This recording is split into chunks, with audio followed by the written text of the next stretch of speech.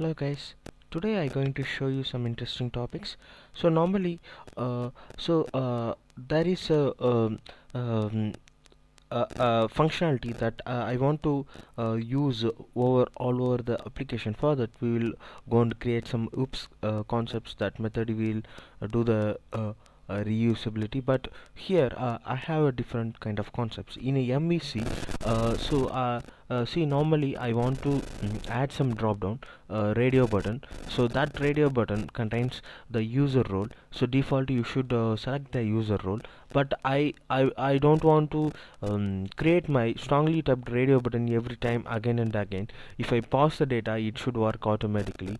So for that we can create our own custom editor template. So last session I showed you how to create the display for. So display for we can customize our own display for template that will give you the good result. So the same ways how to customize our editor template. So normally you know this HTML.helper. So simply like at the rate HTML dot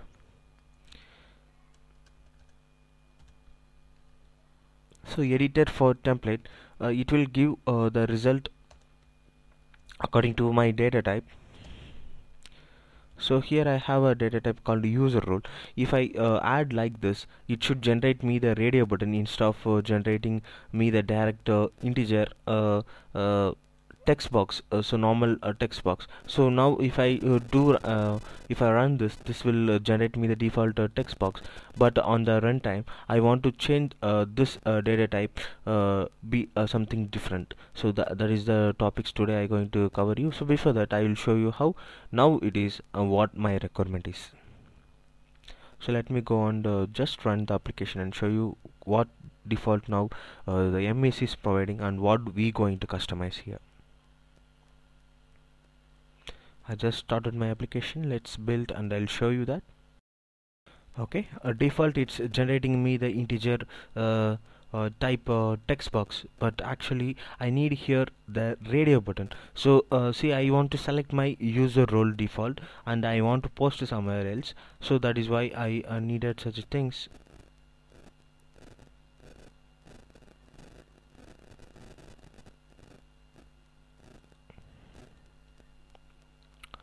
Okay, so user role I want to post with some data. So normally my requirement here is I don't want to select like 1 2 3 user role. It is not like that. So I have some set of records that will helps me to select which role I need to select from the user point of view. That is what I going to do now. So for that I going to customize this editor for template in a runtime. So how to do that? Yes, we have the option. So in the view you just go to the shared folder and create one folder called editor templates. So this template going to override our existing functionality.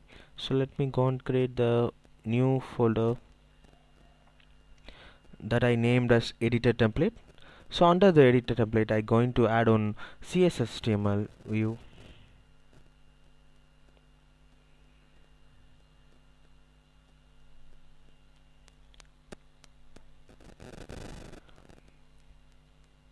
So this I called as radio button list. Yes, this is a perfect name.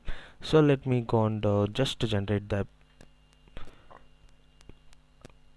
razor view inside the editor template. This will going to override my existing functionality. Just watch carefully.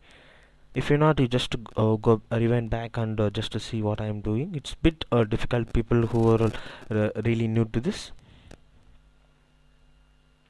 Okay, here I have already a built setup of a radio button.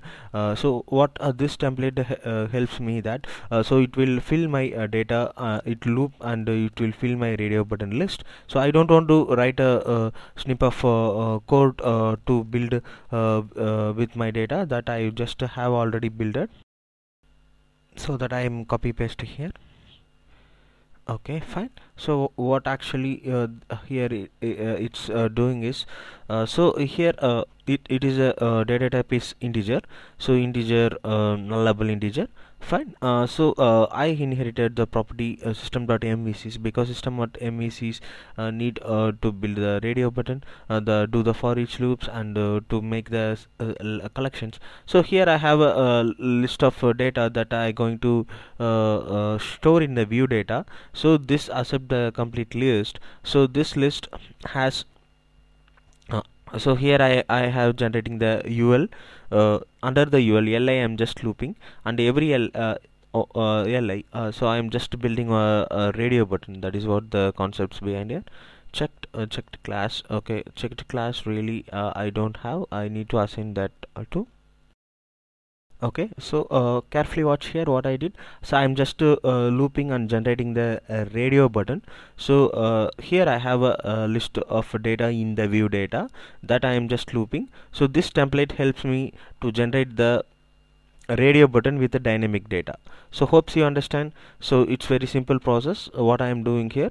So I just created one editor template folder in a shared folder, and I created one view called radio button list. Under the list I have a set of operation that default it should do kind of. So this I am taking the data from the view data. Here I have a list of collections data that I am looping, and I am just generating the radio button list. Okay, fine. So next step I go into the text model. Here you just add on a property called UI hint. So UI hint helps us to just hint that please go and refer the radio button list. If it is a editor for, go and read the editor template. If it is a display template, it will read the display template. So that is what all behind that.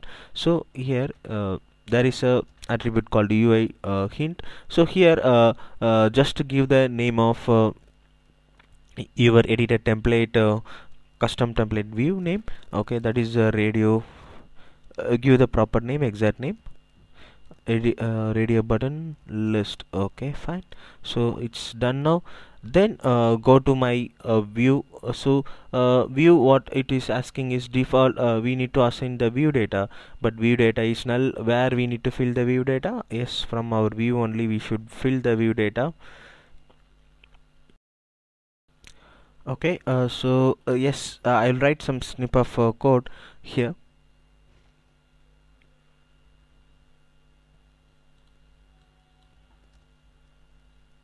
So here I have a list collection. Here I have a different type of usernames called admin, project manager, user. So that I going to just to push it to here. New,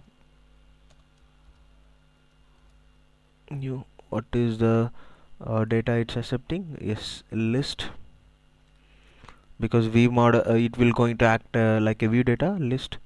Okay, pass this view data equal to this list. Okay, so now my view data is got filled.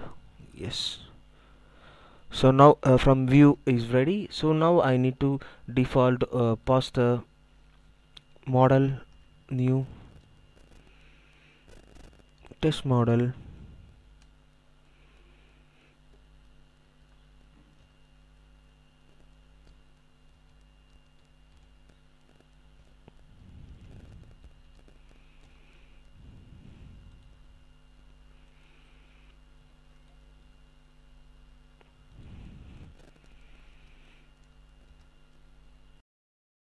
If you want to set the default value, yes, you can set it.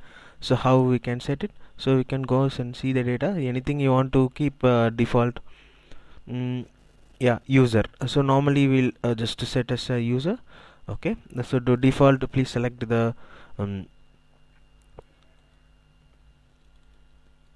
okay, user role. Okay, so default user role I'm setting. So now my view is ready, everything is ready. So let me clear those records. So quickly I'll show you before going to show the output. So what I did is I just created one editor template. Under that I created one radio button list. So here I have some set of operation that you can whatever depend on your requirement. So I'm just taking the data from the view data and just looping and creating the radio button, and I just went to the model and just said that UI hint, if you have the radio button please override the existing doing the generating the text box, and make us a integer type of text box to select value. Instead of that, please do this. Then in a home controller I need to return the model. So why I am returning model? Because I want to keep the default selection, so I just return the model. So here in the model, the text model, I have a list of data that I'm pushing into my editor for, because this is the list view data. So I am filling the view data from here, so it will take directly. So this will find this key list, that is a view data key. So and it will push the data, and it will going to generate me the output. So let me go and rebuild the application, and we'll see how the things are working fine. Okay, just build my solution again. So every my DLL, my controller, everything, it will add a pin in the DLL. We'll see how the things going to work.